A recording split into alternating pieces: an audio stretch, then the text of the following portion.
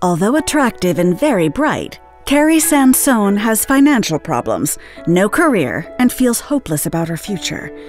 Desperate, the 28-year-old accepts a position from a wealthy couple as a surrogate, despite the disapproval from her family, friends, and therapist. The intended mother is a sophisticated, successful doctor, but overbearing and controlling, which doesn't mix well with an alcoholic surrogate in denial. Tension rises even higher when she learns she has an unusual pregnancy.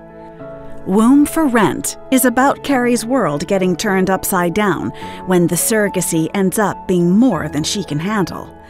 This novel is sure to keep you enthralled by the drama, while Carrie ultimately faces the truth about herself.